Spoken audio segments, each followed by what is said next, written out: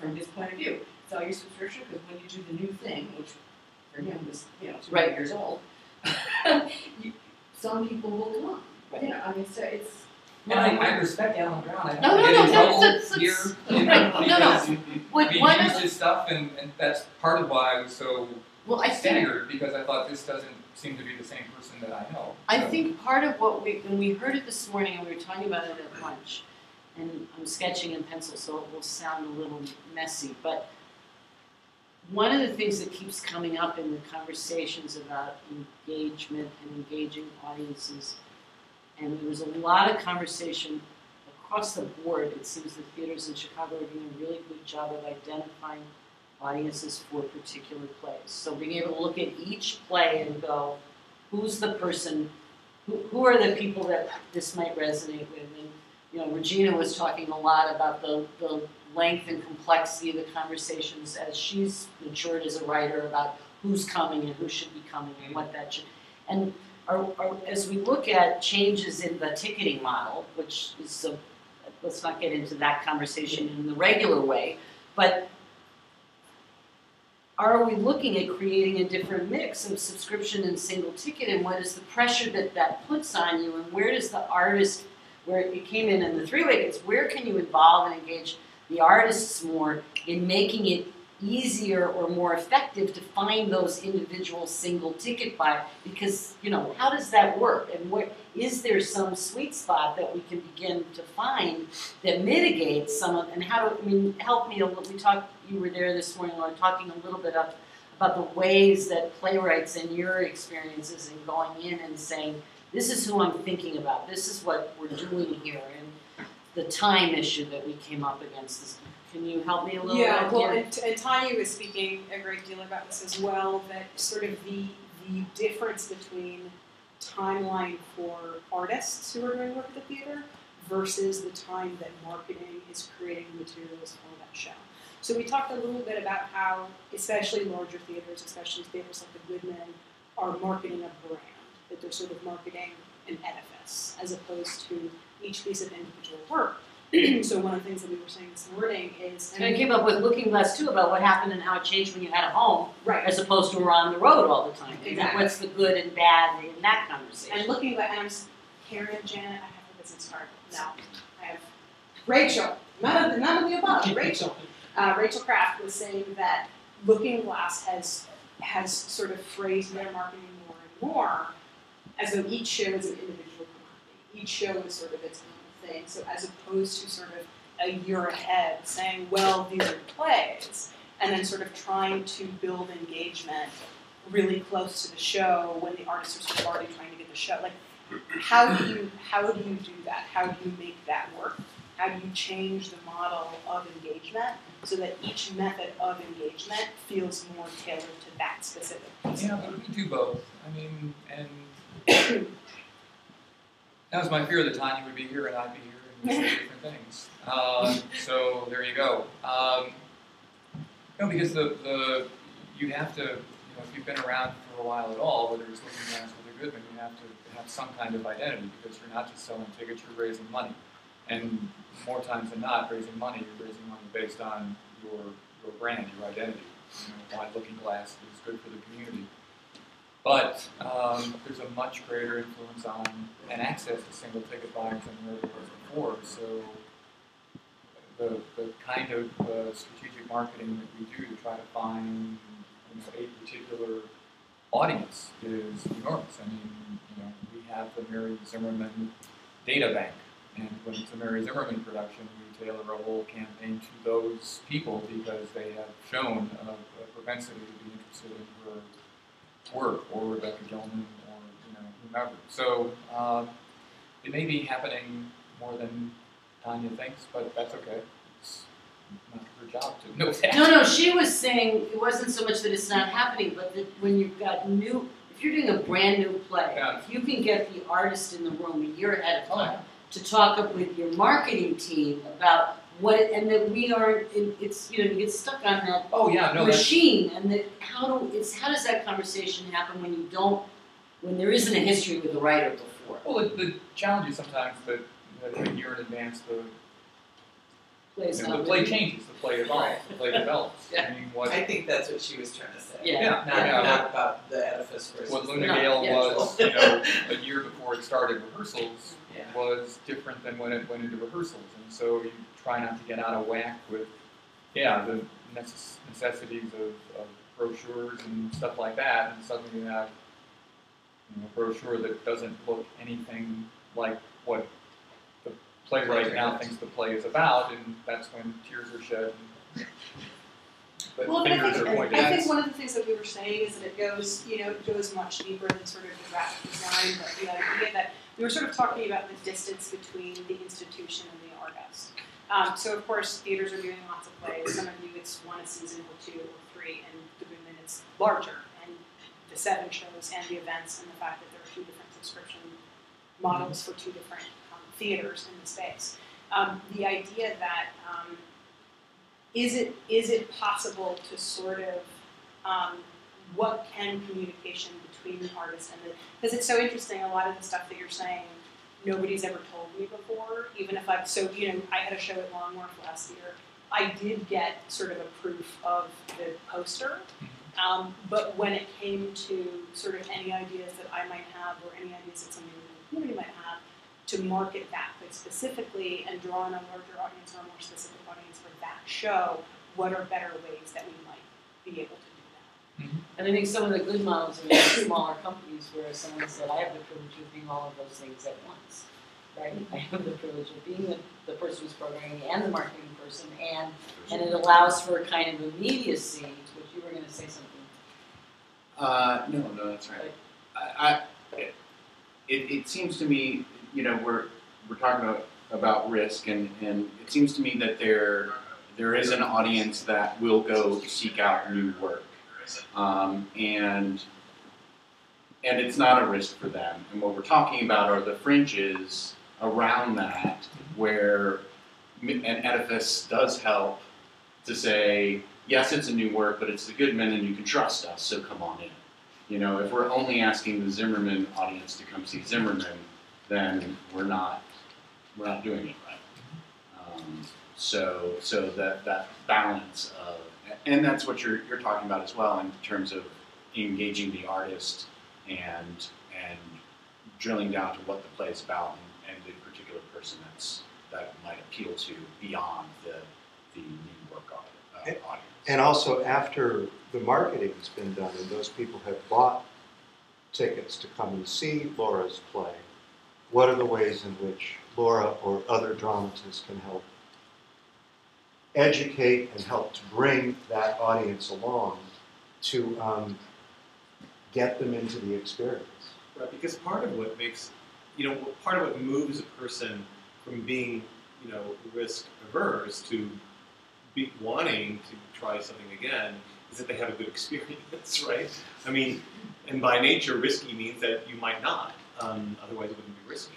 So, and that's part of what I think we found in the work that we did with Alan on the intrinsic impact work was how important what he called contextualization was. So if the audience came prepared in some way to see the play, and that the most important way that they could be prepared to see the play was to know the plot, so we shouldn't be so afraid of giving away the end of the play. That was the most important thing they could do to actually increase the impact of the play. And the second most important thing was to be involved in some sort of way of basically discussing the play afterwards, either in a structured environment, in the talkbacks that we talked a lot about this morning, or with the person in the L or in the cab on the way home, or perhaps engaged in an online dialogue. But that discussing it afterwards made the impact deeper and last longer. So those are things where the artist can definitely, the institution can definitely help involve the artist in helping prepare the audience for what they're going to see on stage, and before they walk into the room, and then afterwards as well, and that thinking about that so that it doesn't make the work less risky, and I don't think you would want to. You're wanting to do work that's expanding boundaries, but does increase the probability that the audience will be impacted positively by the work and be able to process it. Is that true?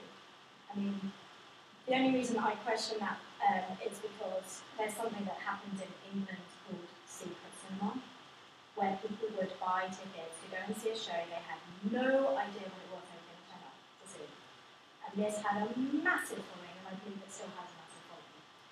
So is it really about us saying, oh, it's okay, this is what you come into the theatre to expect, when actually someone will read something and think they know what they're going to expect and still not necessarily see what they're going to expect? And is it actually about us saying to them, you're going to come and share an experience with us, come and share an experience with us? Should we actually be less apologetic about the fact that we are asking them to take a risk with us? It feels like we're all saying, oh, we're taking the risk. Oh, I don't think it's that. I don't think. No. I'm sorry if I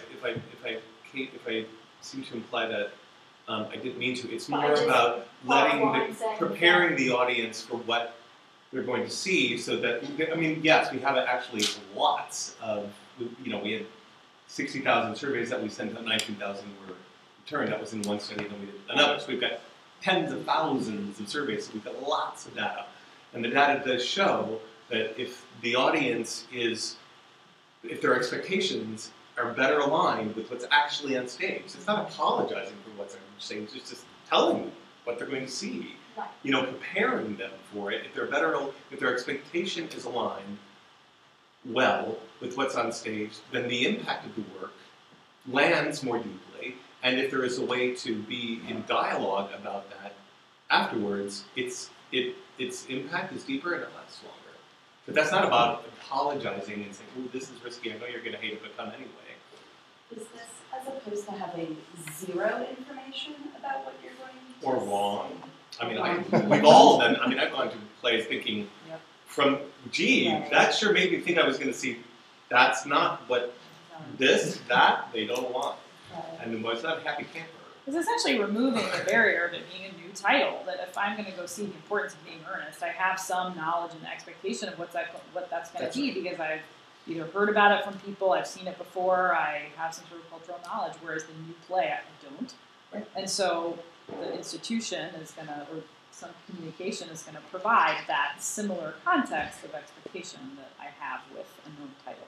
But if I may, you mentioned too, though, if I'm not mistaken, that some viewers do prefer the totally new experience and want to know nothing. Well, sure, absolutely. And so making the information accessible for those who want it. Mm-hmm. But if you opt out and just want to walk in the door clean slate, well, that to me, I think, is part of the challenge that I see in this whole kind of, as you move away from a group of people who will support you and come see it no matter what it is, to people who are making choices. And then you layer into that another subset, and some of them want to be told what it is, and other people don't want to be told what it is, and you need X number of ways for it to be effective. There aren't enough hours in the day, and there aren't enough people, which is part of why the goal here is to try and, what are the, we do a fair amount of this, just trying to build an appetite, because that's our whole mission, is, how can we use technology in a way to help deliver this in a somewhat not so labor-intensive way, so that people can, in fact, pick and choose what they want. And I think I'm interested in what you've discovered, your folks coming to either your play or what do people want to know? I mean, do you think most people do want to know ahead of time? They don't want to know ahead of time. They want a little information. And the reason it matters, of course, is because impact suggests you'll come back again. I mean, impact says maybe I'll come back next year, as opposed to if there's no impact. What do people want to know? I think they want to have availability, and then they can choose what they want. They want availability and access, and they can go as deep as they want. Right. For me, the bigger macroeconomic climate question that's really interesting to me is that, I'm running Collaborative Action for 18 years, and when we first started, there was like 100 theater companies in town. Well, maybe Deb can help me with the numbers, Rock. There was like 100 companies, and then in 95, I don't know, and then 5 years later, there was 200. And then there was 300, and now how many are there if you include all the companies that just do one show and then go away? 400 or something? Billions and billions. So Millions and millions of cats. So we've become a cluster for making theater. It's super incredible, and just an honor to be part of it. But we haven't quadrupled our audience size. We've quadrupled the number of theaters, and we've become a cluster for making and cultivating theater makers. But our audience is maybe flatlined or dwindled by 3 or 5 or 7%. I don't know, somebody knows, right?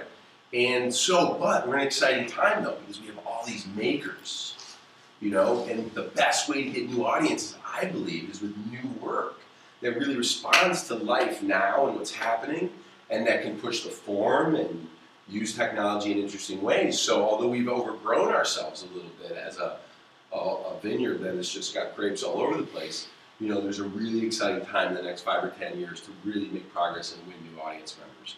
And I think that's the big challenge for our community. And in regards to risk, I will say that in 2009, I was really fortunate enough to pilot a program with the Driehaus Foundation. They wanted to do at the Goodman with a show called. And who is that? Because I'm not, so I don't know. The Driehaus Foundation is a wonderful, really open-minded, smart foundation that gives to small dance and theater companies, and they're really leaders. And just like Driehaus was with, you know, stocks and market trading and analysis, they're really great with art, and they support a lot of our riskier companies and small companies. So they were looking for a company that was doing a risky piece. I was like, we have a really risky piece. So we did a thing called the money back guarantee. If somebody came to this risky show and didn't like the show, the Driehaus money guaranteed the money back, and they gave us cash, and we had somebody in the lobby ready to pay your cash back. We should have called it big risk, big reward, and that's my big regret, because people jumped onto the commodity aspect of the money back guarantee, and they saw it as a commodity, and it beat us up for like selling out. You know, doing. Say what? Well, people saw it as like we were treating the theater as if it was a commodity. You know, you can't give your money back. Okay, art is a pure thing that you shouldn't be able to return. But we didn't care. We were just trying to get people out of it. We did get a nice feature in the Reader and the New York Times. You know, and a lot of people came to the show just because they were talking about the concept of art as a commodity over dinner. You know, but we found the show was very difficult. It had very touching subject matter. We had like 4 people of 3,000 ask for their money back. So people took the risk. And I know more than 4 came because of it. You know, I think people that once they took the risk, they found that, wow, all you had to do was get me in the door. You know, and then and so for me, back to my other point about the climate, we just need to, as we're trying to cultivate new audiences, what does it take to get them in the door? We're live streaming our show right now, and we're doing it for $5 a pop. It's not equity, and I got cancer patients watching the show from around the country on giggity.tv, and they're also live streaming Second City, but you know, there's issues with equity there. We talked some this morning about partnerships, and Rachel suggested that we drill down a little bit about kind of community partnerships and ways that I think you guys are working a lot in the community. And one of the things that's come up, and this is now our 4th city, is the extent to which, and again, it's how do you find a way to do it that isn't completely labor intensive, and you know, how do we tease out, but that as you build relationships with particular communities for particular plays, how can you then cross-fertilize those relationships so that it doesn't just become, you know, this is of interest to a teachers association because it's issues that deal with education, and this is of it, and cross-fertilizing that. And I wondered about some of your experiences. You know, it's almost a grassroots, or you know, community outreach, grassroots organization model. I keep thinking, does the advocacy model help with the... You offer a subscription campaign. I mean, what goes around goes around. That was the whole premise. Right, but if people don't want to do that necessarily anymore, then you go after the particular markets in depth. I mean, that's what's changed in the world. Is people want what they want. They don't want what you want to give them. Right. Because who are you? Right. And okay, I mean, I'm cool. I'll do whatever. I just want to get people in to see plays in the theater. And if they're not going to believe that when we say buy these 5 plays, you know, you will have a good. And actually, we did a money back guarantee on subscription once years ago. So saying, but they didn't criticize us for being a commodity for some reason. Because we kept it lower key. They were promoting it too much. But you know, there people are less willing to make that. Well, or less, and certainly, I mean, when you just said what they're saying, it's like listening. It's like me listening to my 17-year-old, right? I mean, it's like they don't want. People are used to self-curate. I mean, people self-curate now, and so, but so partnerships. I mean, community stuff that you guys are doing. Yeah, totally happy to talk about that. Before we lose it all together, I do want to actually pick up on Shoni's comment because you know, we're happy to continue drinking the Chicago Kool-Aid. You haven't been in the city as long, so I'd actually love to hear what you were referring to, and like, you know, talk a little bit more about that because we may be that place. So, but it'd be great to hear a more recent newcomer's perspective on are we in fact actually measuring it the way we think we are? And it is risk related. It's really this kind of mid-emerging level of company. I'm thinking about Stage Left. I'm thinking about Live Wire. These guys who I run a program for the city where we take in applications from storefront companies and we do presentations year round. And we give free space and you know, some other support. And I've had to tailor the application this year to only accepting world premieres or at the very least Chicago premieres. But really what I want is new work, world premiere, because what I'm getting is an overwhelming amount of Chicago premiere of a really good play, maybe by a young, newish playwright in New York, Annie Baker, Sam Hunter, these guys, you know, that are really wonderful plays and worth doing, but they're not new work, and a lot of times the reasoning behind it, from what I've been told, is, well, we need press quotes that already exist to bring in the audience. We need the play that already had a Times review, just so our audiences know what to trust. And are you taking applications from a sort of certain tier of organization, like the organization has to be, I'm making those up, $250,000 or smaller, or are you accepting applications? No, I don't think I even have a stipulation on that. It might be, if it's matching our grant programs, it would be under $5 million. So, you know. But I'll say, like, having been someone who had to, like, read plays as part of the, you know, ad hoc literary department at a theater once, like, when there's only 4 of you, it's very hard to find a brand new play as well. And that a second or third production of a new work is actually really important to that play's life in the new work field. You know, the idea of a rolling world premiere in a single season or the second or third production after a New York run, I mean, that's hard sometimes for a risky play to get. And I think a small company taking that on, I would be thrilled to see that they want to do that work and invest in that play as a new play for Chicago audiences. I think because I am removing some financial risk for the companies, I hope I am, I want them to take the opportunity to go greater risk. It's way greater risk to do a new play. A lot of times the plays aren't ready, they're not totally, we know. Right. How do you even find them if you don't pay a staff to That is a really really important question, and I think that I'm very interested to hear that perspective as Chicago not being a city that does a huge amount of new work. As a playwright who is not affiliated with a company, I'm not an ensemble member of a company, I have found, having worked in New York and having worked in Chicago for a long time, that Chicago has way fewer entry points. So in other words, I'm not interested in starting my own 501c3, you know, to produce my work. It's a huge amount of, I'm 10 years beyond the point where I felt like I had the energy to do that, you know, now that I'm in my 30s. You know, you do sort of get tired of making $15,000 a year on your art. I think that one of the things that is wonderful about Chicago is that there are so many ensemble companies that do so much work, that generate so much work.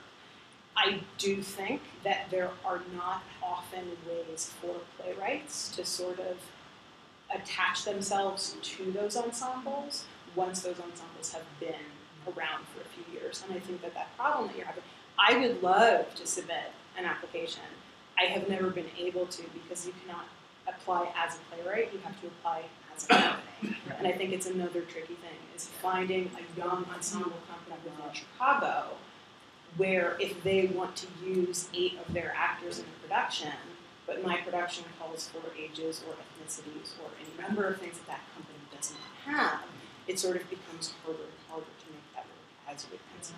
Or your play is unpublished, and how would they Sure. find it in the first place if it hasn't been produced and reviewed and sort of introduced to them as 25-year-old artists? Right, and so then we want to kind of create that college. One thing New York does have going for it. This is a national conversation. We're not Welcome to Chicago now. We're Welcome in to Chicago. There are a lot of young companies who are, New York to glom onto the playwright. The playwright's going to be one of the upward mobility, for whatever reason. That's companies tend to be playwright or director driven, and here they tend to be actor driven. What I've noticed. And just clarification, not that one is good or bad. The New York Theater is the New York Theater. It has its own kind of rules and context and way in which it operates.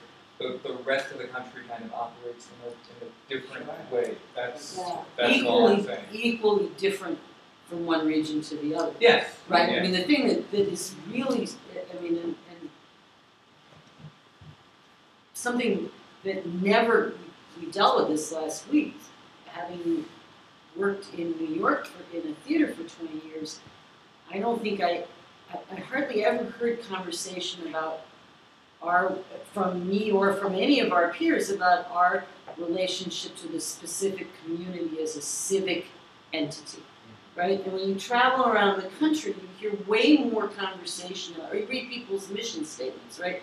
When I teach and I show different mission statements, the Goodman has Chicago, or at least used to, because I haven't been last.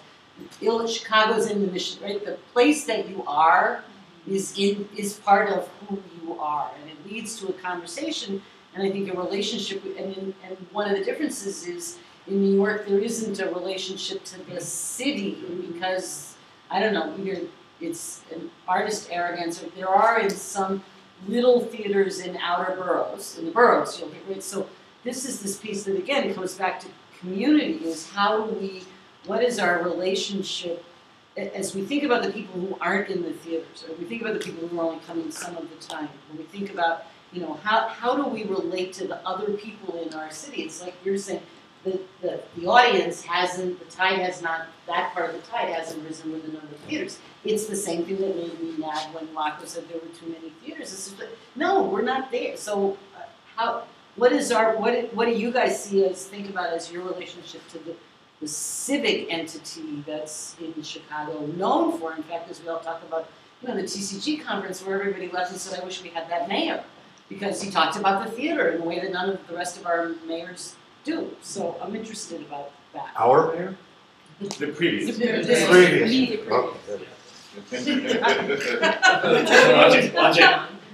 I know again, keep myself out of the New York hole. No one cares. It's okay. It's really okay. Not watching. I know in terms of community, I mean, as Laura just pointed out, like, to get rich here from doing theater is really not possible. New York, the orientation is national media. It's because of in terms of the theater, because of the New York Times, it is a national theater center, and the New York Times, according to the New York Times, Broadway is the American theater, basically, and how the health of Broadway is the health of the American theater. Now, that has nothing to do with reality, but that's the perception, because we all live with the fact that the New York Times is this sort of national organ of the theater. So people, they want their plays done in New York because it will give it a cachet in other parts of the country. And my point is that since we don't deal with that, we're dealing with being in a community, and we don't, with all due respect to the critics here, they're not going to make people famous overnight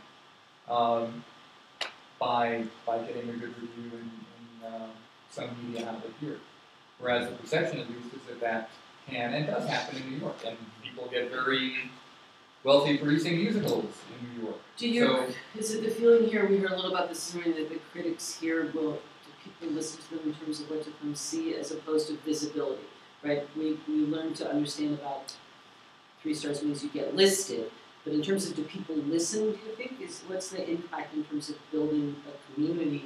You know, when you talk about that community of theater goers and whether it gets bigger, is that impacted? Is the media not active enough in helping? I mean, where is the kind of... I think the power's been quite diluted in the last 10 years. You know, just the read back in the day, when you were in the reader recommends little thing, that was like 18 tickets a night. Back then, it was like, you know, yes, we're not gonna have to cancel the show. We're gonna have at least 5 people because we got that reader thing. All right, pull the reader advertising money out. We're not doing it. But so. And that's not the case now. No, it's been diluted, you know. So we have to find new ways to hook our audience. You know, we have to go after them. We can't just rely. So you know. Well, 2 years ago, as I had this kind of artistic crisis, thinking about that our company needs to really do what theater does best, bring people together in a room, and not just tell other people's stories, but tell our community stories. So we jumped from producing Chicago premieres to making our own devised original shows, and we changed our mission statement to explore critical social issues. Our first show was called Crime Scene, a Chicago anthology. It was about violence in the city, and we partnered with 20 different community organizations. We feature them at post-show town hall discussions. Now we're doing the same thing with cancer, with American Cancer Society, Gilda's Club, and 7 others. And we're working on a show about the education system for the fall. And that's what we did to survive, to make our work more sacred in the room. I mean, our post-show discussions are 80 to 90% retention. And the show now is just the catalyst for the real show, which is when the person who got brain cancer 34 years ago wasn't supposed to live stands up and tells everybody that they lived one more day, that they were not supposed to be here. And so, you know, it's changed things for us quite a bit. And because you're a company, and the generative artists are in the company, they're obviously directly involved in reaching out to those groups in the community, and that's just integral to the process. Yeah. And in some ways, it sounds like, but you sort of posited this triangle of artist, audience, and institution. And maybe this is more true here than others, but there are so many artist-driven institutions that it's a little bit more of the institution is less the mediator between artist and audience. It's more like they're part and parcel of the artist. And so what you're describing is really, I think, you know, it's direct contact. There's no there's an effort on behalf of the institution to get those people in the door, to get those community members in the door, and that requires institutional structure. You know, that's rarely just left up to the artists to do. You need to have some institution getting that done. But the institution and the artists are so closely aligned that it's almost more of a dialogue than a try many people relate to think. And yesterday, one of our interns accidentally CC'd a bunch of possible patrons, and the artist and the institution where we overlap, it was like sandpaper. It was rough. That's interesting. It wasn't dynamic tension. No, it was. It was a mistake. I'd like to ask a question, if I may, just based on some things that I was talking about with people in the break as well as this morning. You mentioned the word catalyst, and that for you, at least maybe you meant it as a joke, I don't know, but you said that sometimes the show feels like a catalyst toward what happens after the show. And I'm wondering does that idea resonate with anyone else in the room about the show's position in the arc of the experience? I mean, is the show always the end of the experience, or do you feel like that the show, Well, we were talking about this a little bit before the break, and I bring it up even though you guys might not be familiar with either of these campaigns, just because I think it's there might be something that we could draw from it. I think that obviously, if you're a very large institution and the subscription model is working for you, and I think you're not having sort of the audience issue of bringing in more people, of having like a fresh influx of audience members, I think that, hey, maybe not a whole lot needs to change, but I think that especially if somebody does fewer shows a year. I think 2 really instructive Kickstarter campaigns over the last few years have been the Veronica Mars movie, which has been basically a year encompassing. I was a supporter of both. Veronica Mars movie, and then Double Fine, which is a Bay Area-based video game studio, which I think 3 years ago did a Kickstarter for an old-fashioned 1990s style point-and-click adventure game, right? So they said, we want to crowdfund it. The Veronica Mars movie wanted to raise $3 million. They did it in 10 hours, and then they raised, I think, $3 million more. The Double Fine, I think they raised $3.7 million. I think they were hoping to raise $1 million. So the end point, right, so the final movie and the final game, as opposed to sort of being like, all right, well, we're going to sort of wait for a couple of years, and then we've already bought the final product, and then the final product, the show, the end goal will be delivered to us. It became about how to engage an audience of people who had already bought in over the course of a year or 2 years or 3 years. Mm-hmm. And so for both of those groups, it sort of became about how do we sort of not continually create content, but how are we asking our fans who have already literally bought in, subscriber audiences, New Play 101 Club, something like that, even with no financial engagement, can we create documentaries of what we're doing behind the scenes? Can we create email blasts that have pictures of our actors? Can we sort of figure out a way to make the thing that we're having you buy into not be the ultimate thing, but it's more about that engagement over a period of time and engaging with a specific group of artists and towards a specific artistic goal, and have that be an equally important part of the artistic process. I don't think it's a sort of a relevant model for a fair number of larger companies, but I do think if you're doing sort of one work per year, could that be useful? Could you do something 3 months out, 6 months out, 8 months out, a year out, so that the final show, of course, it's a given that you're going to go, but all the additional stuff is sort of creating that bond with an institution that you might not otherwise have with a single ticket here. I just don't, something that I did get from the reading was this idea of people are interested in new work, but they're not interested in going to the workshop or the reading or whatever, right? Mm. And I just wonder what those experiences are along the way. Let's say you get people who do want to go to the reading or the workshop. You walk in, you watch the reading, you leave, or you do a quick talk back with the artist, and you know, like how deep can it go? How much further? How many?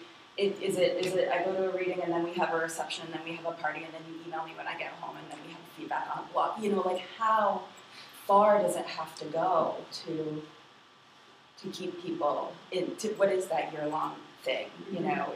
If we're even already having trouble getting people to the reading, how do you get them to the reading and further engage them and get them to the next reading?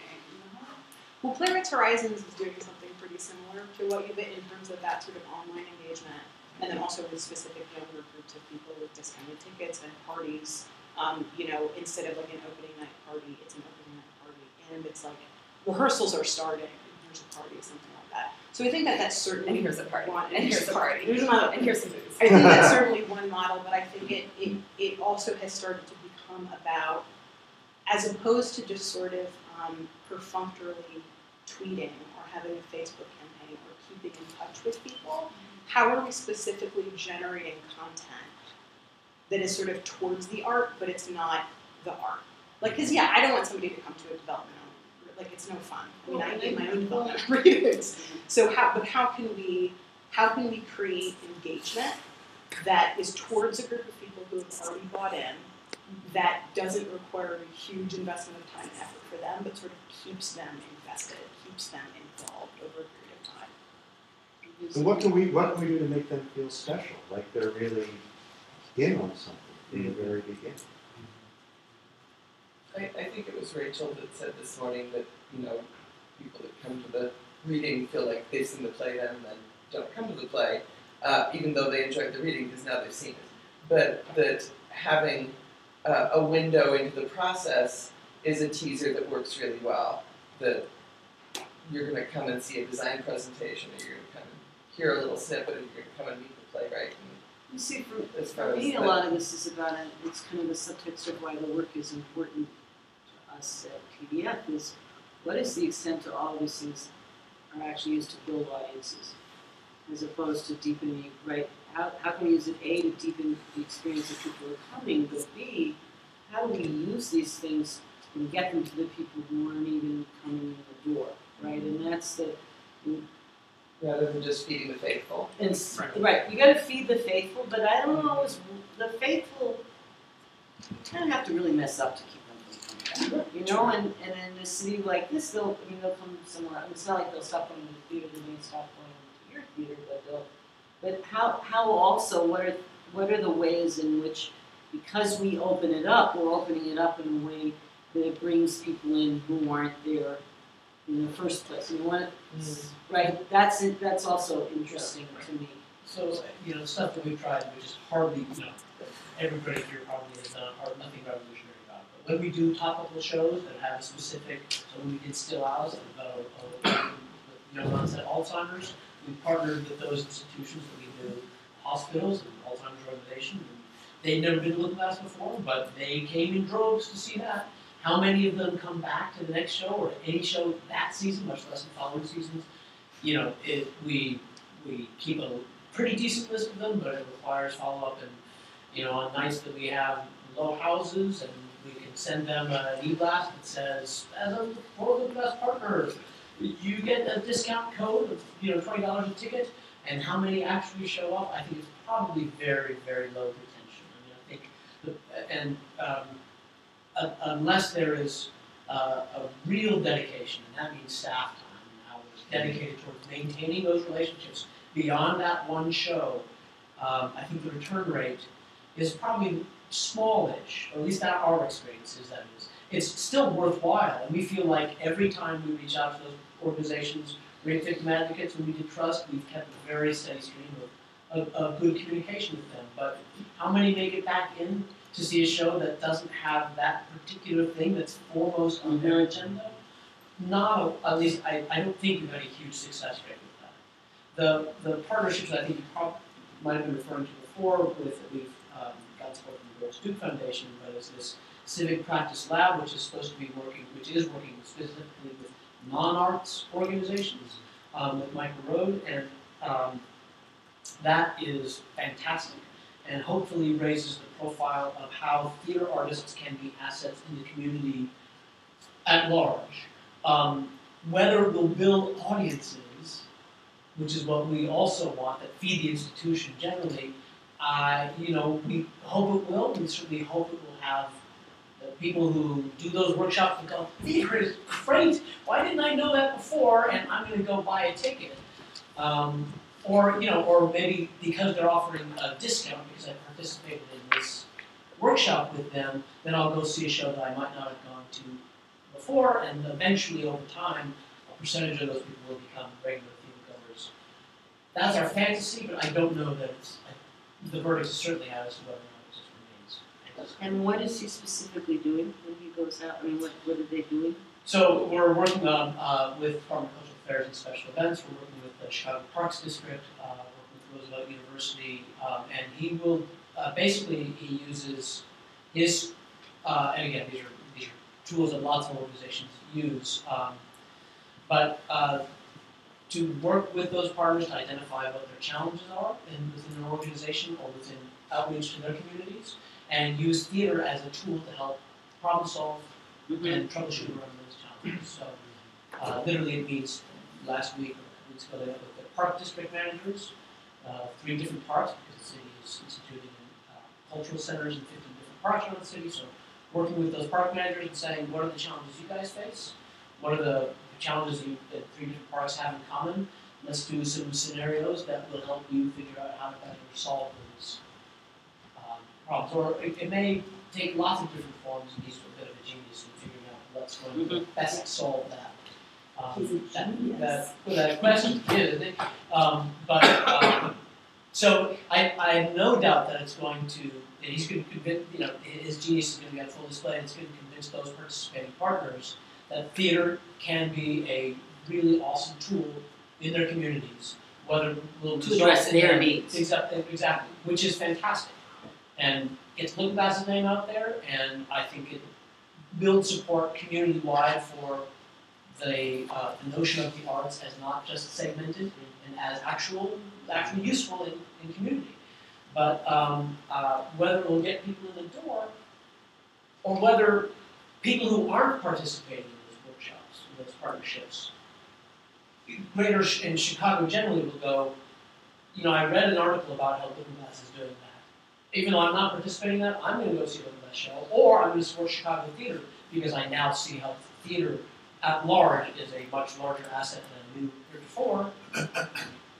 Yeah, you're talking about actually like a deeper web of impact that's kind of interesting because that's an artist who's got a grant kind of through you guys, very much through you guys, working with a civic institution that is extremely widespread, right? We have like 500 parks throughout the city, and getting those park supervisors who are a wide range of people, maybe their background is in athletics, whatever, so you get really engaged ones, you get really busy ones, whatever, so they're going to that level of leadership, and then someone like Collaboration did a project last summer throughout the park district, so now those park leaders understand theater, so maybe it doesn't bounce right back to Looking Glass, but it does this thing of risk-taking on that park district leadership level, which is great, and they're going to be more likely to open their doors to Anthony, or to Stage Left or anyone, and then it can keep webbing out, which is exciting. Yeah, I was just going to say that, this gets to more big picture stuff, I think, in long term, but I think it's a part of your package. And it started out here in this room as outreach when I was working with Victory Gardens. And I know, for example, my boys have both been a part of the playmaking experience that Looking Glass brought to them at Bell Elementary School. And now they're students at Lane Tech where they go, where Chicago Dramatist does their outreach.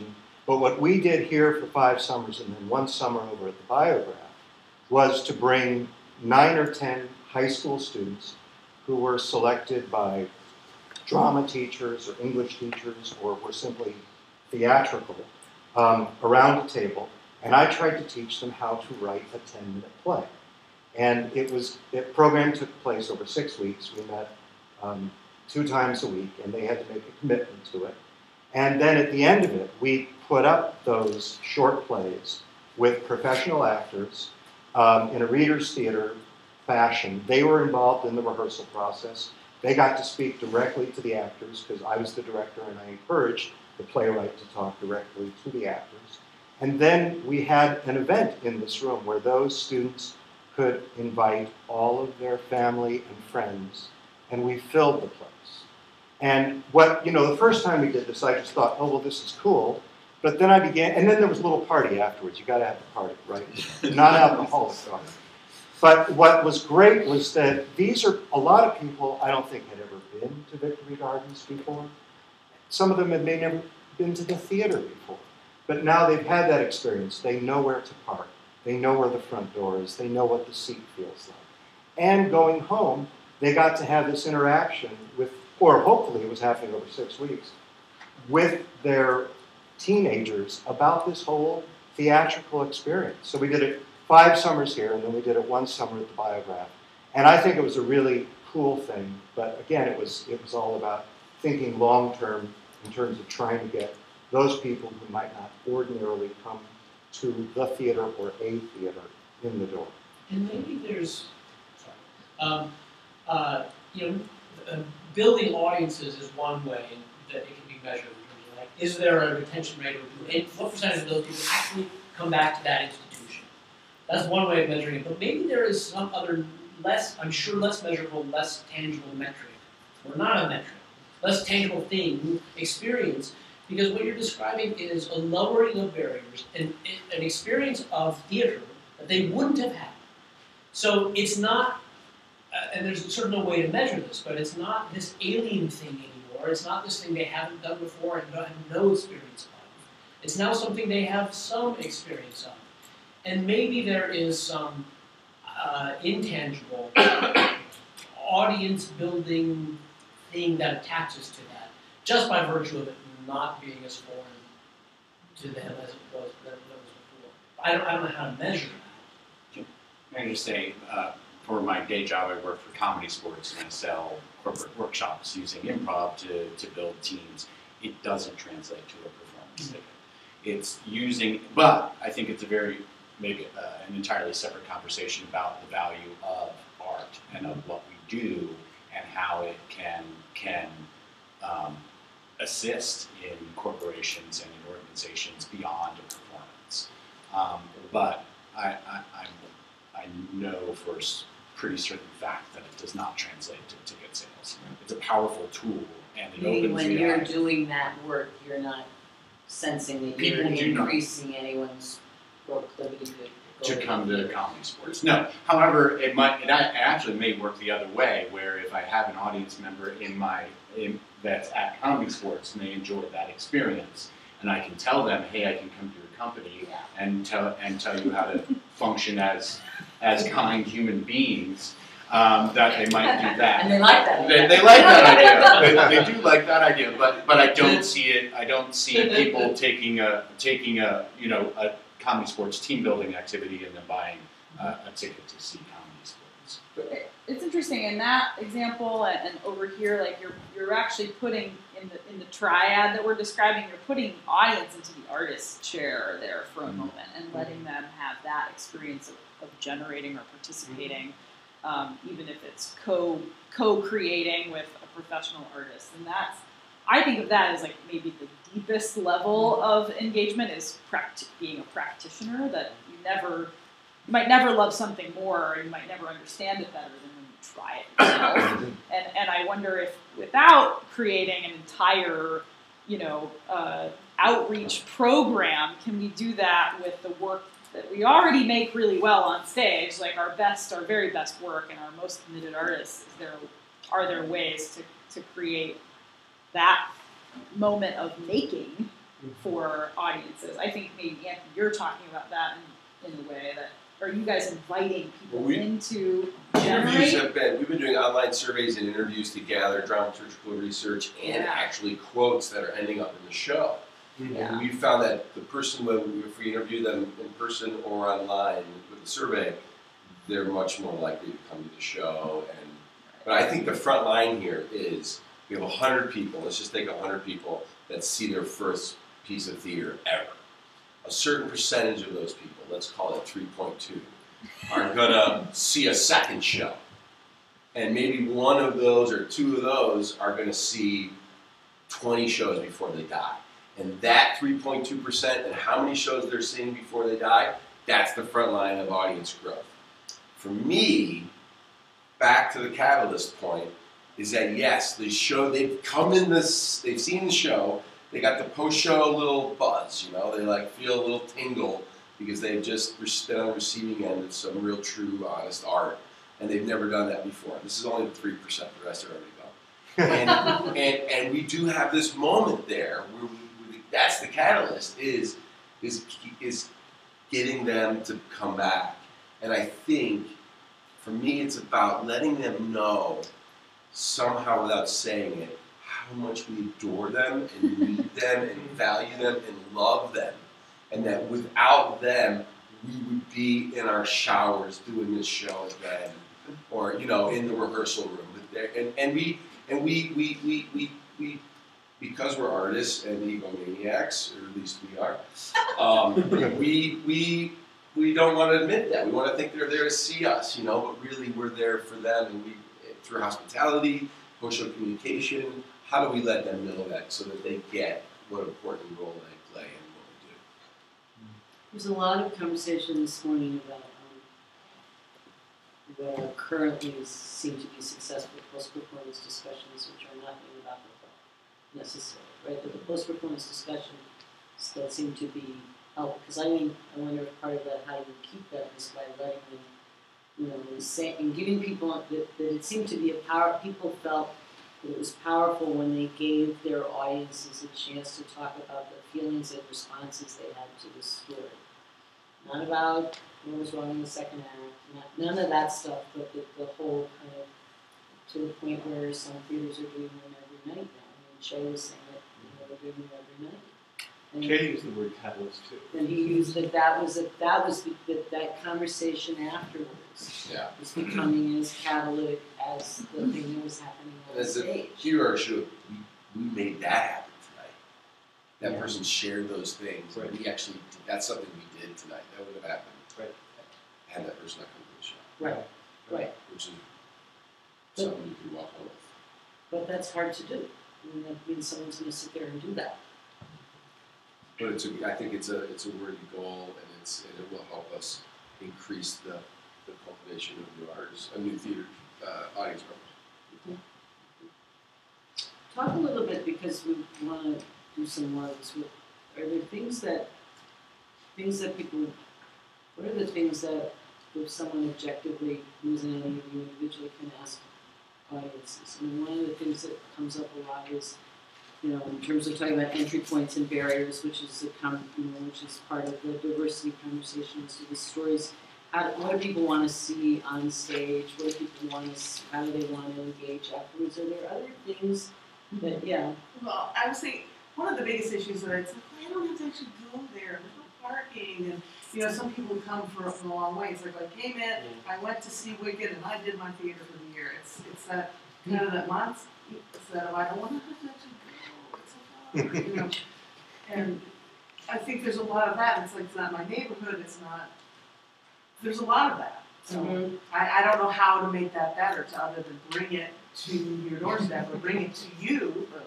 I mean, and that's respectfully, because I know a lot of people say, "Oh, I want a theater space," but I want it, convenient to me too. So in the different city projects and park things, it's like, well, would you come to a park area out here? Right. Okay, So the issue of proximity and how you feel about your neighborhood, right? And neighborhood theaters. Yeah, and it sounds too like you're wanting to know. It's almost like logistical obstacles, maybe in the way that they're getting to the show. People want to know about their creature comforts and what it comes down to. So they want to know, can I park? And when I park, will my car be okay when I get back to it? And these are issues in neighborhoods, And there are issues for groups that are itinerant, or groups that have smaller spaces in locations, or who do partnerships in Right, you move around a lot. Yeah. So not only can I get there, am I going to eat there? Am I not going to eat there? And then also, when I get there, what is going to be expected of me, especially if you're going to be like, so am I going to be in the proscenium space? Am I going to be in a black box? I mean, we just don't even think about that. But a new person is sitting, and they want to have a certain kind of comfort zone. And they're not going to be able to articulate what that is, because they don't even know if they have those questions, but they do. And what is their exchange with the artist? Is the artist going to be in your face and spitting up blood and poking you around because we're doing environmental production, or really that whole physical aspect. Well, and it's interesting to think about when you're dealing with things that move from place to place. There's an anxiety about the place. Will that supersede the desire to go see someone's work in that place? Right? In other words, because I go see your place, but you're doing your place somewhere new, am I less likely to do that because of the newness of the space? Right? Interesting. Yeah. I'd like to ask audiences, and I'm not a question writer, I want to know from audiences the relationship of these engagement activities that we're talking about to their propensity for word of mouth. So what engagement activities lead to more, I talk about it with my friends and family, and which, while they might increase the individual impact and service provided to that audience member, don't actually impact their, talking points in an elevator pitch to their friend. It seems to me like we get a lot of people at my theater who really love the thing and might stick around and really engage with people, but they consistently come just the two of them. And I'm like, well, you seem really into it, so how come we aren't able to move you to that next place of being that more a leader in your little family group or whatever it is? And then some people do tip into that place, and it might just be them, but I have a feeling that it has to do partly with what we offer them, that when they get to meet an artist and have a personal relationship, maybe they're more likely to go, or I actually have no idea. And I'd be interested to know not just what engagement tools add impact is interesting, but how does that impact affect their verboseness about it in the world? Another thing that's hard to ask about, but that comes up a lot, is the issue of barriers in price. And I'm curious if you guys have any advice on language for price. And kind of how because you can't ask people is price an issue because they say yes. I find asking them where else do you go? Because I know how much they spend to go. Because I can do that work myself. If I see that the house theater audience is spending a third, if a third of them go to the most expensive theaters in town, I know that third of the audience could value my work higher. They might not.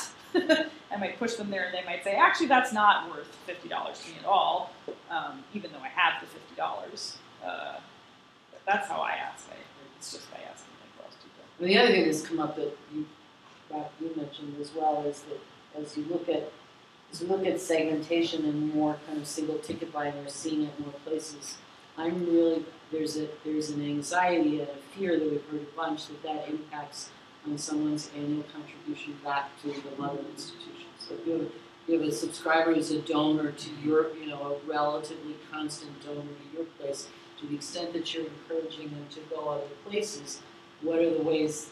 Does that have an impact on the back home, or does it in fact not? And that strikes. I don't know if you know that yet. Yeah. And I think that's a fear that I've heard, and it's just one of those things that I wonder is if that's, can we widen the appetite for visiting other places without hurting the affinity? Can you be true to the wife when you have right? And it would be interesting to figure out how to. We shamelessly go after some of the ticket buyers as well to get them to contribute. So right. It doesn't. And it's a lower propensity, but they still do. They still do.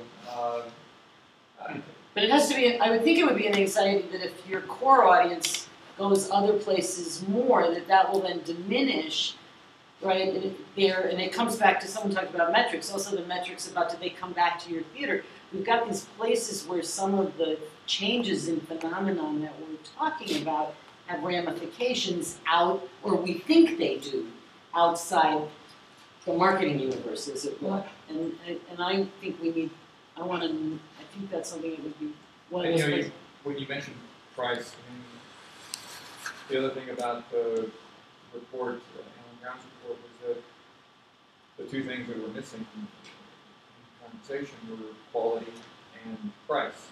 And arguably, those are the only two things that are important. If I'm really being honest about the gazillions of plays that I've been involved in producing, the most consistent relationship is between my honest, brutal feeling about whether the work that is on our stage succeeded. And the audience attendance. Right. When you say succeeded, you mean aesthetically succeeded? Whether I think it was as good as it should have been, or our vision should have been, or am I blaming the audience saying, well, they don't have a risk tolerance. Mm-hmm. They have plenty of risk tolerance. They don't have a tolerance for bad theaters. Yeah. That's the audience we need. We need to build the bad theater over here. It's sort of the elephant in the room that is never discussed, because discussions like this always assume that all plays, all productions are created equal and are all of an equal quality and should be therefore sampled by people with some kind of systematic regularity. And, that's great, except it has absolutely nothing to do with reality. There are good productions and bad productions, and, there are good components of bad productions that will oh, bring sure. people in. But, we can't, you can't, it's really easy, because we're egomaniacs, to fool ourselves and say, well, this is great because I love it and I'm passionate about it. All the critics were wrong. I mean, and it's a survival. With Outrageous Fortune, it was like any playwright whose play isn't chosen to be produced by a theater will think the theater is crazy. Any actor who isn't hired to be in a production by a director will think the director is crazy. And any producer who gets a bad review from a critic will think the critic is crazy. And that's what we have to do to survive in this business, where rejection is a way of life. I mean, you have to make that assumption. But the harder thing is to try to say, okay, you know, we produced this play, but it really didn't turn out all that well. So the reason that people aren't coming to see it isn't that we have inept marketing or, you know, ignorant audiences. It's that it's just not very good. So let's pick up and move on. And then the price thing, you know, I mean, it's been shown so many times in recent years. The thing that Signature did and other people have done by significantly lowering price across the board has a tremendous impact on, you know, risk tolerance. There was a part in, I think, the designers report where it's like the whole thing was boiled down to if it's the length, the accessibility, and the price. So if it's a half-hour play that's across the street and costs $5, my risk tolerance is probably pretty damn high. But if it costs $120 and it's across town, it better, and it's 2.5 hours long, then it better be some story that I know really well with somebody from HBO in it. And in a way, that's. See, what's scary to me, or what's challenging to me, is accepting that is when someone stumbles into the theater for the first time, or we get them there, and it isn't the one that succeeds 100%. Are there ways that what we're talking about can make it more likely that they'll come back anyway, as opposed to it becomes a career-ending, I tried it, that didn't work, and I'm not coming, and that's the part that is, to me, is what's, especially because it seems to be so much more now about random people coming in for a single experience, and since it isn't always good or successful. Well, I think the way, I mean, most everybody here is younger than I am, and certainly more into social media than I am, but I know enough from the people that I work with that that's the great new opportunity. Anthony was talking about it before. I mean, this is a way to communicate with people about, you know, what we're trying to do, even when we fall short of our aspirations, so that there's some tolerance of like, okay, that's what they were trying to do, I understand. And, you know, that's what we do that with our subscribers all the time, is, you know, pummel them with emails and newsletters saying, okay, here's this new play, this is the idea, this is what we're trying to accomplish with it. You know, hoping that if it doesn't work out, they'll gain Newman days and say, well, that was the free one, right? Right. But that assumes you're a subscriber, because if you're not the subscriber, it wasn't free. No, but with if you can, you know, the extent to which you can make yourself available on social media means that you can ticket buyer have a chance to generate that conversation. I mean, on blogs or whatever. Something that came up a bunch this morning is you have to be willing to let people trash you out there too. And that's the other side of social media, is you just, which is a whole new thing, I think, for a lot of, especially for the writers, because it's like it's out there. We were talking about it, that you know, it used to be with word of mouth. It's like an art base, word of mouth. You know, ask random audience members or ask the house manager. Well, they like the show, that's the word of mouth. Yeah, they kind of like it. Okay, great. Well, that really helps me a lot. But now with social media and the blogs, I mean, when we do a show, I'll get like a 10-page, you know, of responses from its actual word of mouth, and really hearing both good and bad what people are saying about the word. And you know, that's just such a. I mean, I never thought I'd live that long to see that kind of ability to connect with what people are thinking, and it helps you think about how you communicate, how you talk to people, and again, in most cases, giving people, giving our audiences the benefit of the doubt that maybe they're smarter than we think they are, and yes, may be more risk tolerant than they even say that they are. When they say they are, and maybe being able to tease out if there's someone to do it. Reach out to the people who it was the first time and aren't going back, say they're not going to go back again. And is that, if you could, anyway. You want to say?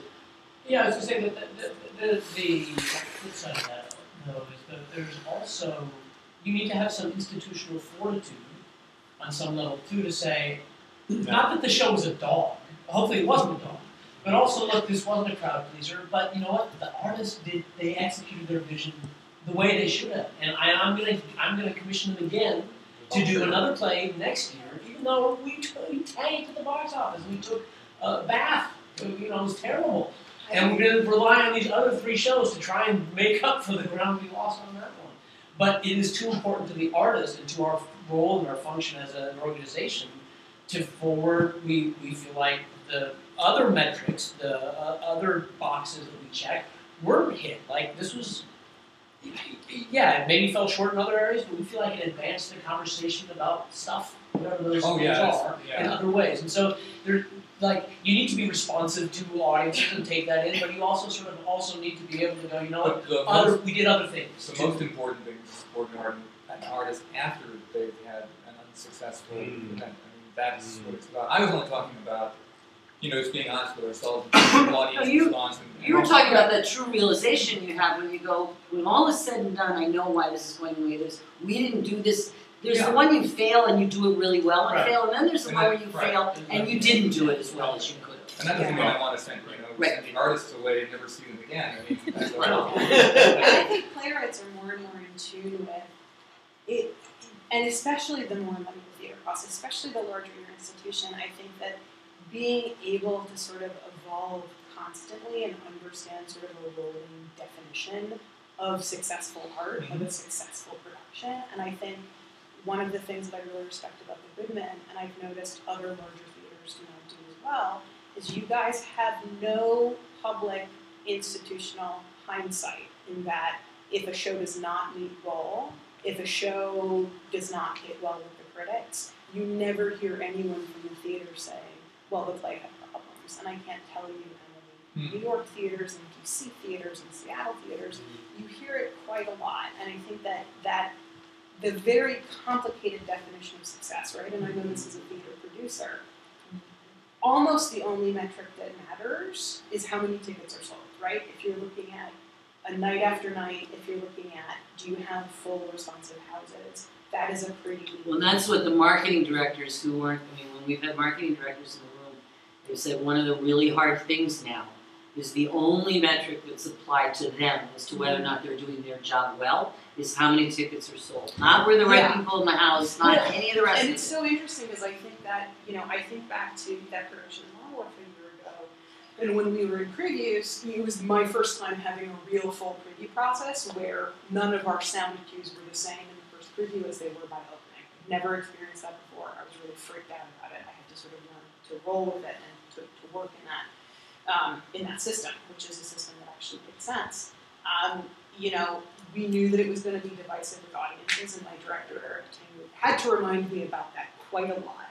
And I think that one of the reasons that I knew that we were doing well was that, I was told we made 70% of goal in the first week. And I was like, great, good, thank God for that. And then my metric as an artist was, when I left, I was there for a couple days after opening, and I was back the following weekend for another event the theater was doing. The end of the first act, which was sort of taking tropes from horror movies and seeing how they would work in live theater. So there were a lot of very frightening elements. There were some scares to it. At the end of the first act, typically people would turn to each other and go, that was weird. And at the end of the second act, they would turn to each other and they would say, that was weird, but... And I was like, yeah, that's what I was going for. So, and I was so thankful both for Eric and for Gordon Adelstein, who understood that the play was going to be divisive, who knew it going in, who reminded everyone on staff about it, who kept reminding me about it, who sort of were fully behind the play and were never expecting the play to be anything that it was not. That we, as artists, forget quite often, and I think that when we're marketing a show or working on a show in any capacity, you can sort of forget that that definition of success is sort of like a shifted thing. It's hard to keep in your mind. But I really do respect institutions that sort of say, maybe we didn't do our job in this case, maybe we overestimated interest in this case or something like that, but hopefully we're still getting closer with every show to like giving every show to do and doing it the best that we possibly can. Well, it's also just, I mean, it's really hard to produce a play. You can, stuff can go wrong that you never imagined, and you just gotta go, all right, things happen. But the thing I want to go back to is the artist involvement in all of this, because I mean, just in my class this morning, talking about fundraising with the Hall students, it was, who here is interested in fundraising? Who here is not? And with the business model that we have, I mean, we're all involved in fundraising, and I think there's something that may be useful, because I'm amazed at how many times I've heard people don't do this, but years ago, we made the systematic decision that at all of our executive committee and board meetings, we were going to start the board meeting with a discussion about, the play that we were doing or were about to do with the artists who were going to do it. And not just kind of a, informal, but thought out.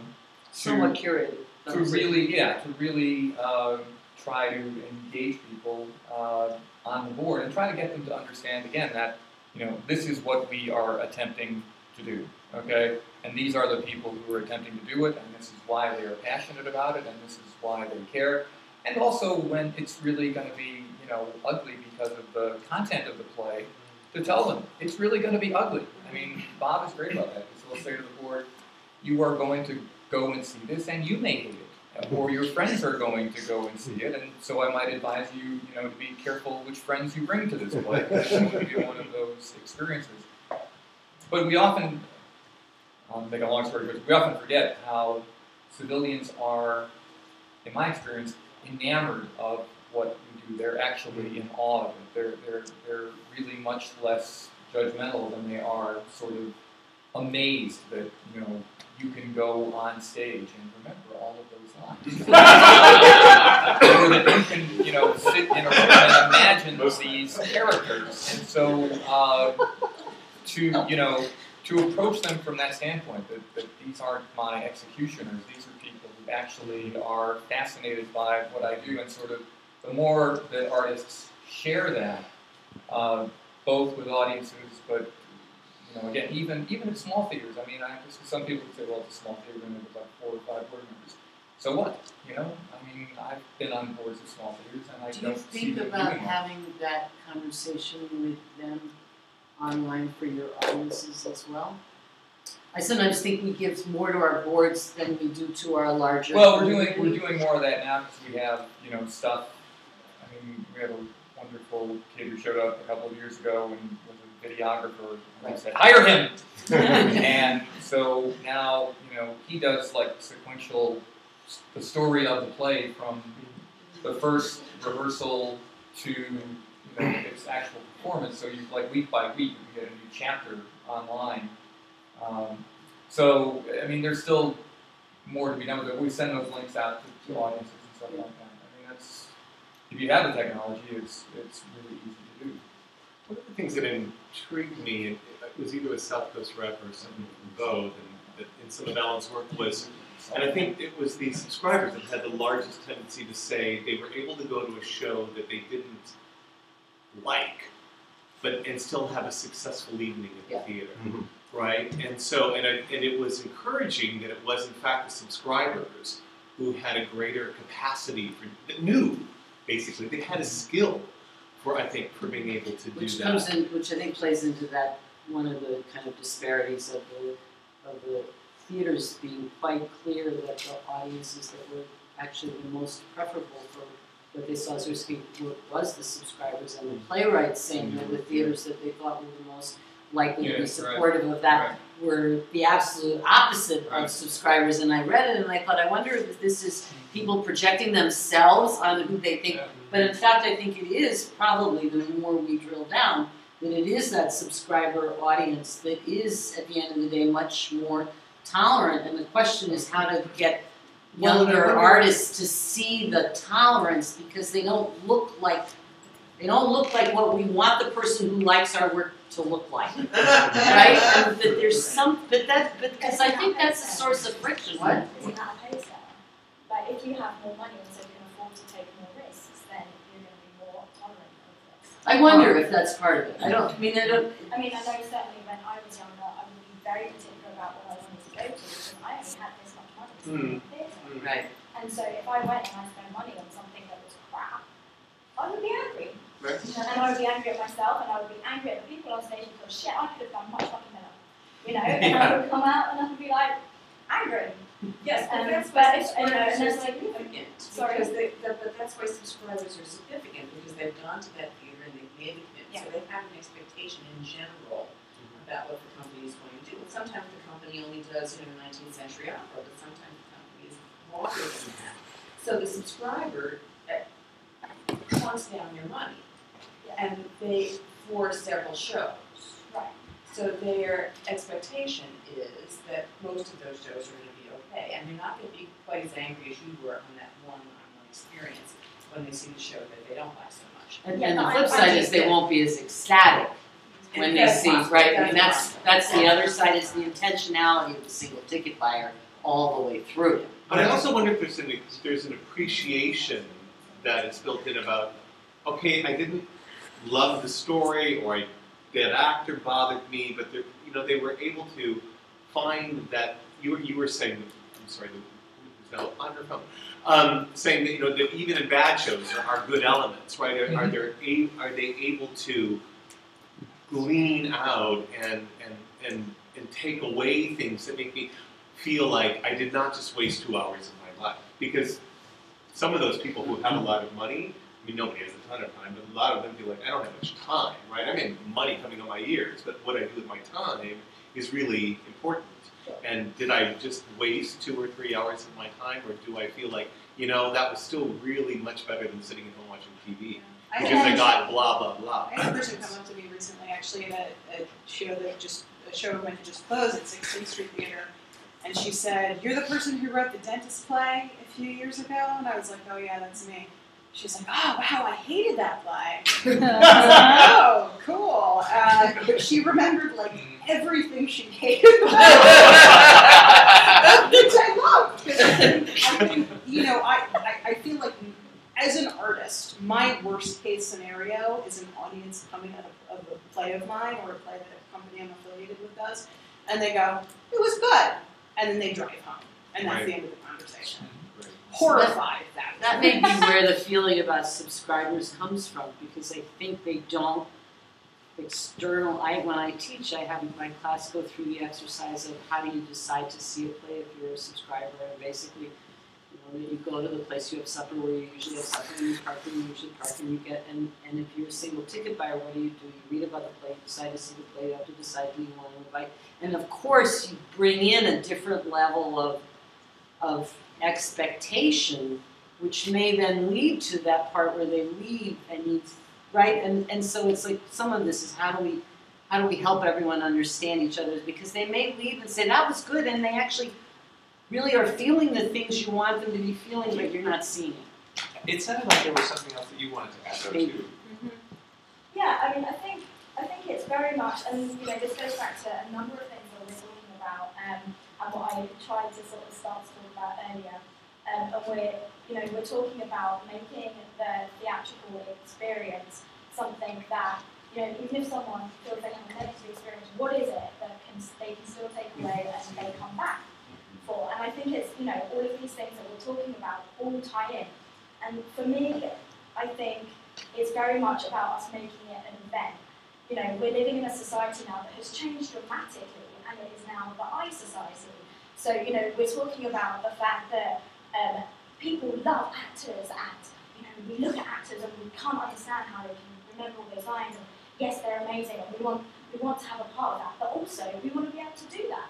Like, I know that people say that they can't do it. They still want to feel that they are a part and able to do it. I think the way television has set itself up now, that the whole idea of reality TV makes people believe that they can be a television star, and I feel like that theatre in some respects needs to find a way of creating an event where they have that same experience, where when they're sitting at home watching TV and watching reality, what is described as reality TV, and they think, oh yes, I'm part of TV because I'm watching people that are normal people. Or I voted for them. Yeah, exactly. How do we make that experience an event, on any kind of level? And the only reason I say that, and what my example was earlier, was I said, there's this thing in England where nobody knew what they were ever going to see. So it had nothing to do with what they were seeing. It was purely about the event. It was purely about everyone coming together. How do we make theatre an event? And is it that, the thing that, I hear us all talking about so much is, it's still about us. When actually, maybe we need to start thinking it's actually about them. And they are, they are the stars of the theatre now, And that's just something that we can't escape, is the fact that it is the I generation. That's what we're about. It's about Twitter. It's about Facebook. We are no longer in control of what we necessarily do. How do we get control? We have to start manipulating our audience into thinking that they are actually doing it. Yeah, I think that is, I had a discussion with a friend the other day. I also sort of come from the world of video games. And I had a long talk with a friend the other day because she thought that sort of the act of playing a game was a very passive experience. And I was like, actually, I have had more engagement in games than I have had in some theater productions. And I think that asking the audience to do something, and I know that when theater people talk about interactivity, we think of like choose your own adventure theater, and I feel like we don't quite have the tools to talk about it the way that some other industries have the tools to talk about it. So in games, you're always talking about the game mechanic and what is the player going to do at this point, so they're not just watching a movie. And I think that that is huge, that the act of playing a game, you are not a passive observer, you are an active participant in the story that is unfolding. And so the reason that it can feel epic is because you are the caretaker for this 8-year-old girl and you have to get her safely through this area. Or you are saving the world, or you are sort of interacting with the environment. And I think that even if we're not fundamentally, and some of us will never, even if we're not fundamentally changing the form of the productions we do, even if we're choosing not to innovate there, which I think is a totally valid choice, how can we then make that engagement with the audience, whether that's something at the point of purchase, whether that's something before they sit down, something at intermission, something after the play, something leaving an email, anything like that. What can we ask the audience to do? There have been people talking about where do you, without ceding control of the story and the production, which you don't think we want to do. Most of us don't want it. Audiences don't want control. And audiences probably don't really agree because watch how they flee the front row if they think they have to go on stage, right? I don't think people want what? Trying to survive your man. I think there's what can you say? I think we're talking about form, and I think, I was fortunate enough to be on Howard Shalowitz's panel at the TCG conference in Boston about innovation, and he went and spoke to people all over the country and was able to learn a lot from him and what he learned. And, his big thing was in Europe and South America, they don't have this assembly line that we have here.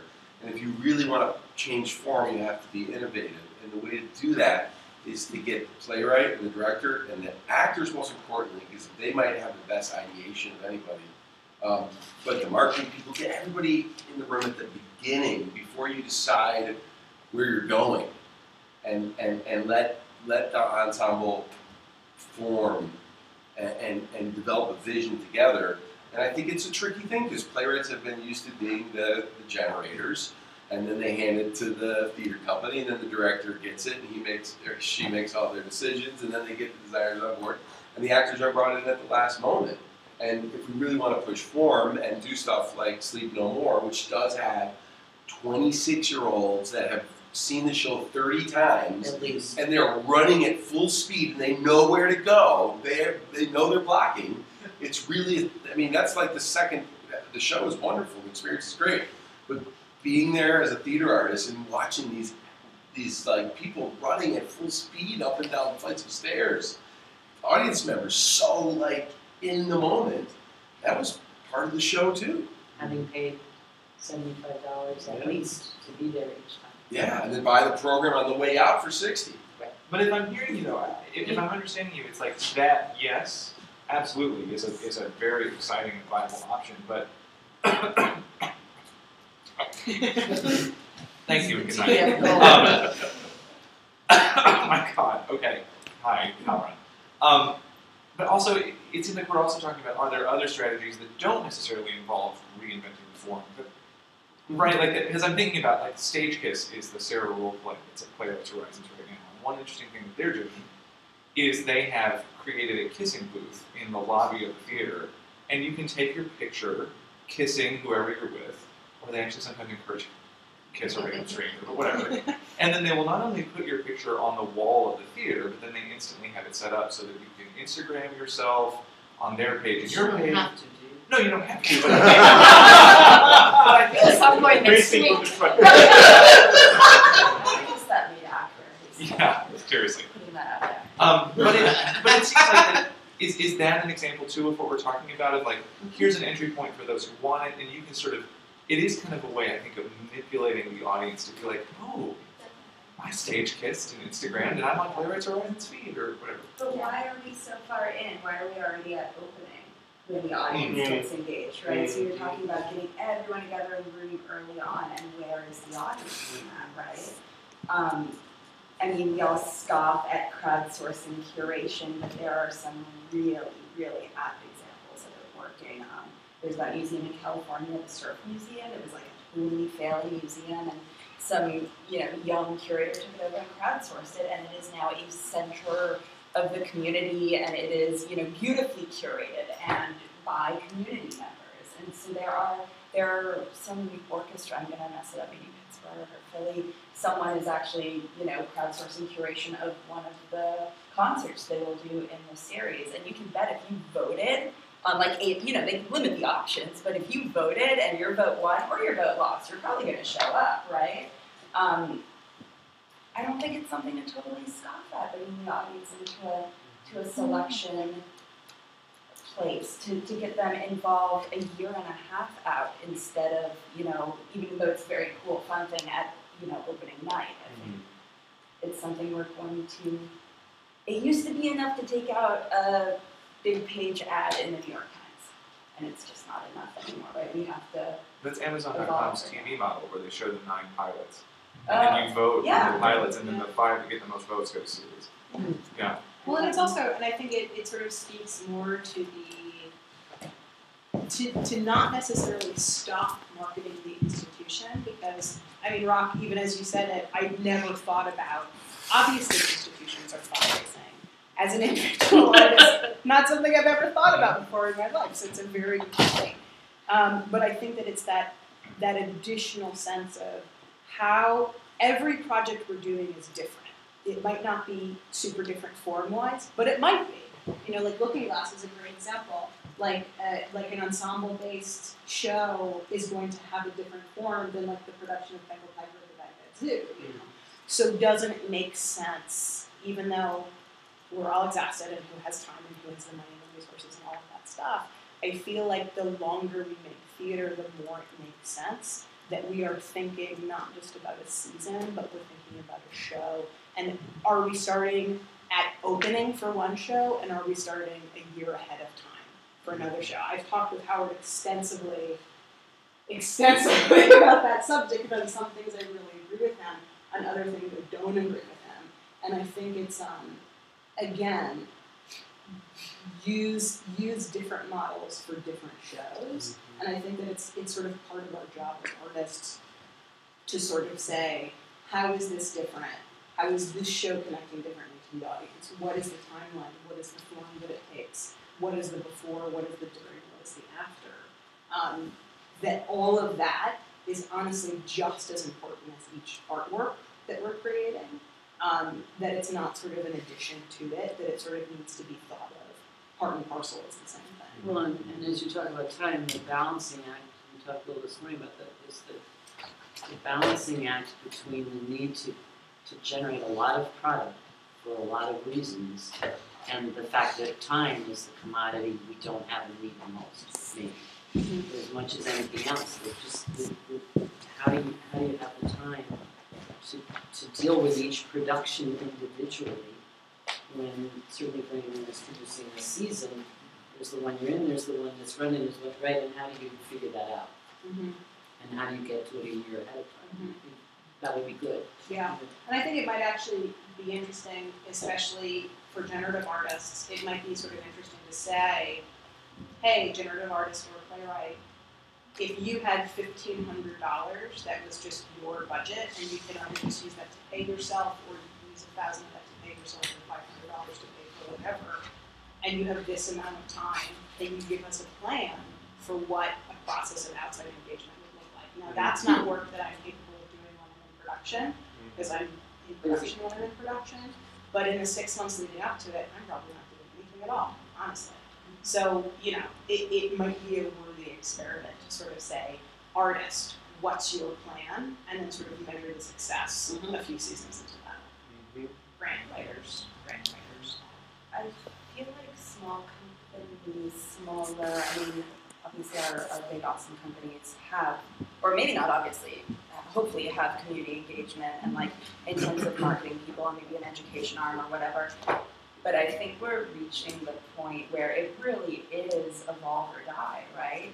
And I used to work at PS 122 in New York, which was an artist-run space when it started in the 80s, and then eventually they were like, oh, we need someone to manage the space. So they bring on someone to manage the space. And eventually you realize what you need. And now we need all the little companies, maybe rather than hiring whatever it was you were going to hire an engagement person. You know, I think we've hit that point where we all have to admit that social media exists, and you know, and that this we're just different. You know, Fox, you know, the network, they RIP pilot season this year. Instead of spending, you know, $5 million on 20 possible pilots and picking up 10 to series and canceling 7 of those, they were like, screw it. We're not going to do pilot season. We're going to go straight to series, but instead of ordering 20 pilot season, we'll order 10 or we'll order 8. Yeah. And we're going to sort of see how that experiment works, but I think that TV is sort of at the same phase of evolve or die, and I think we can sort of make it fun or not. It's funny figuring out where to throw your energies in this kind of thing, even though we see change and go, we should be responsive to that change. And this story would be so much more effective if I could remember the name of any of the players involved. But, right? It just make them out fantastic on this because, hey.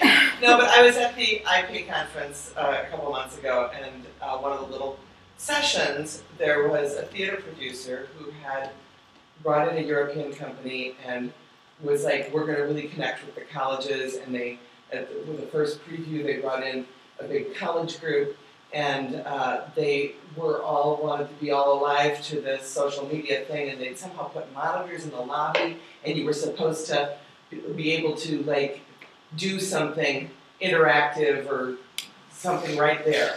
And the play happened.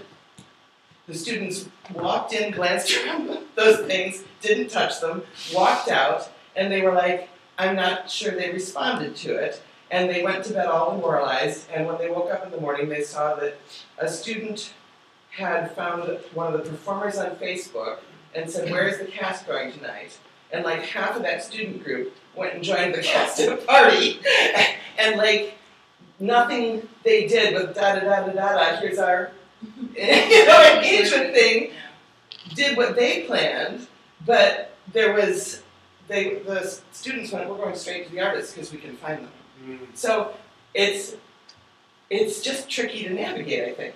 But I mean, I will say, and I don't know if you still do it, but I have been asking people for playwrights whenever I talk to them in the last years, we've been doing this, I would say, can you just tell me your most successful marketing experience or interaction in the marketing department? And I don't remember who the writer was, but they were doing a play at the Goodman, and they said, there's this guy at the Goodman, I think he's in charge, Rock something or other. He opens up his office on Fridays at 5 or whatever, and anyone who's in the building can come for a drink or to hang out. And she said, and I didn't know if I should go, but I was a playwright. When I started, didn't know anyone. And she ended up talking to a marketing associate. And they said, tell me about your play. And that became the graphic, right? I mean, out of that. And so I think you're exactly right. It's some combination of find the artist, find the person. I was just thinking, I was reminded of that because I was thinking about tech, and I was thinking about those kids knew how to find the actors. Right. And so it's people react to what they react to. So there are a bunch of different solutions, I think, to how we figure out and it's using all of. I just sometimes get scared that we'll do, we need all the social engagement, but we also need A bar in the building. or a way to find the actors. And she obviously she wasn't scared because she didn't know enough, right? I mean, it was just like, oh, let's go upstairs or wherever it was. And those kids, I mean, I would never do that. Never have had the nerve to do that, right? So I don't know. I just want to, something that Laura said like 45 minutes ago, I just thought was interesting in terms of success. Because I just had a play done in London, and Tanya was kind enough to ask me how that went. And I said it went well. It started 4 years ago at the Nuffield Theatre in Southampton. Are you familiar? Do you know the Nuffield? There we go. So, and we did it first there, and I was paid the ultimate compliment by the managing director, who said, Doris, your play did not lose as much money as we thought it was going to. And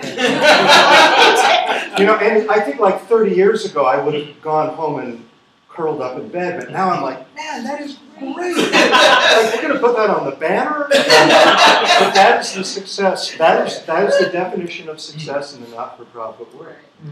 So here's a possible. Yeah, but tell me. But it's not terribly helpful. But I do think that we as theater institutions have accountability to the public, right? We also have accountability to the artists, and not those are tensions or at war with each other, but sometimes they can be conflicting. So we've talked about risk taking for the audiences and a little bit for the artists. I mean, I think what we can continue to do is a better job of advocating and educating the funding community for exactly that reason, because it's a given that theaters are going to lose money. And the only way that they're going to survive, I mean, for the most part, is if, and only way specifically that risk-taking is going to be able to survive, is if we have a funding community that says it's valuable, it is essential to the city of Chicago that we have institutions, small, medium, and large, that are going to continue to take risks and do work that hasn't been done before, try new adventures and offer new adventures to our audiences. But the longevity of those institutions isn't going to be terribly long if there's not the support to help make that happen. So I mean, at least our institution is really thinking about helping us a lot, as our risk margin has really shrunk down to kind of almost nil. Like we need to figure out how to expand that risk margin again because we do. And one of the ways that we're going to need to do that is to be out in the field and educating those funders and advocating for that across the board. Well, the only thing I'd add to that is it gets back to the pricing and the whole business model, where educating funders and trustees that the measure of success is not how many dollars you can extract from people coming through your doors one way or the other. That's not what it's about. So if we could charge lower prices, if we had a business model that didn't say you had to get 60-70%, then because of technology, we've learned this because we do dynamic pricing, but we do it in both directions. And so now, if a show starts out and demand is sluggish, we lower the prices. And you know what? When you lower the prices, you see demand go up. And so, I mean, again, sometimes I think we get so in our heads about problems that we can overcomplicate the fact that there are solutions that are simple. I mean, risk is risky. Some productions are better than others, and if the tickets cost less, more people will probably go to see them. And if you have drinks in the office, the artist will feel more No, welcome. free pizza. Free pizza. If you get free pizza, everyone, we're starting free pizza nights next year because we've learned, I'm just saying, consider free pizza, and people are there, I'll buy a ticket to go see it. Also, somebody in the circle says one thing. I don't think an audience member is not something to have random audience members.